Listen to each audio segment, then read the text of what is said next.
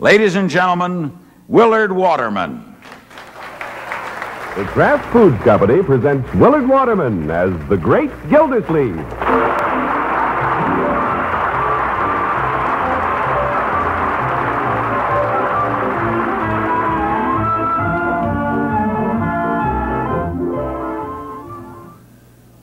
The Pioneer Award is presented to a broadcaster who has given at least 20 years of dedicated service to the radio industry, has been a leader in developing or improving quality radio programming. That description characterizes this year's recipient, Norman Corwin. Norman Corwin is a writer, director, producer for CBS Radio. Among his most memorable productions were the historic 1941 documentary hailing the Bill of Rights, We Hold These Truths, and the 1945 VE Day Patriotic Special on a Note of Triumph. Norman Corwin is truly a living legend, as Charles Kuralt of CBS Radio reports.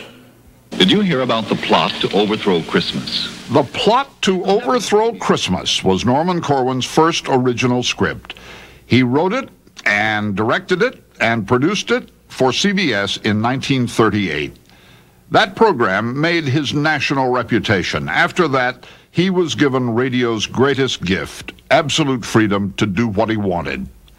In return, Norman Corwin gave radio his greatest gift, outstanding programs, unequaled programs.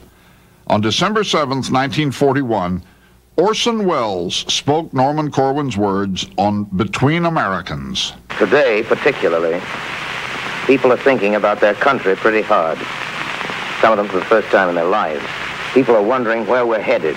Men are being called on to get ready to defend America. At the end of the war in Europe, on VE Day, Norman Corwin's On a Note of Triumph was a victory exclamation. So they've given up. They're finally done in, and the rat is dead in an alley back of the Wilhelmstrasse. Take a bow, GI. Seems like 3 men have done it again. On the 14th of August, 1945, at the victorious conclusion of World War II, Orson Welles read the nation Norman Corwin's message of joy and sadness. Congratulations for being alive and listening on this night. Millions didn't make it.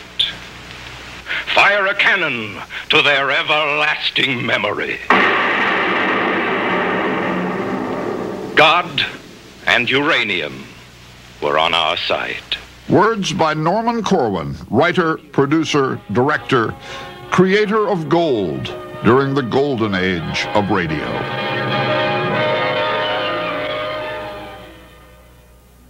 Ladies and gentlemen, the Radio Hall of Fame is proud to induct Mr. Norman Corwin.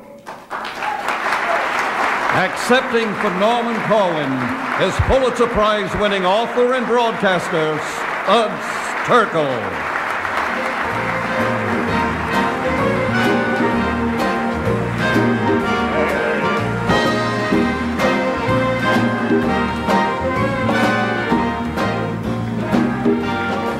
Just a brief further word about the singularly gifted man Corwin. Imagine a night such as this, 48 years ago, May 8th, 1945, VE Day, democracy victorious over fascism.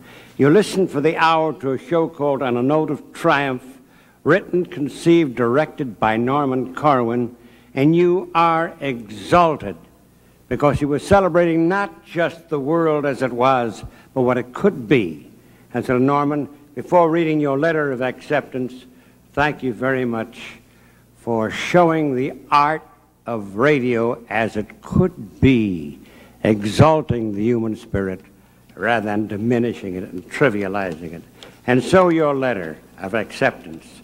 I am inconsolably sorry to send my thanks to those gathering in Chicago, but Studs Terkel will take care of it, hopefully.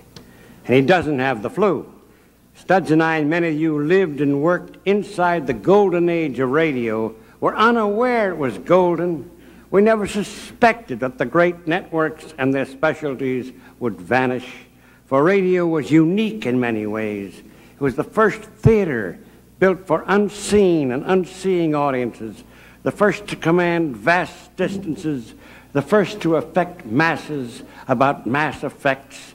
I live in a region where for sport a single hand with a lit match can destroy a whole countryside, kill people, reduce to rubble thousands of homes, and shatter lives.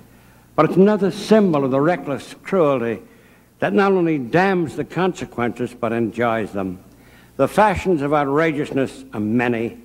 Murderous polarizations at home and abroad, children gunned down on streets, political zealots who blow up plane loads of innocents, all those in a seemingly endless pageant of malice toward all and charity for none.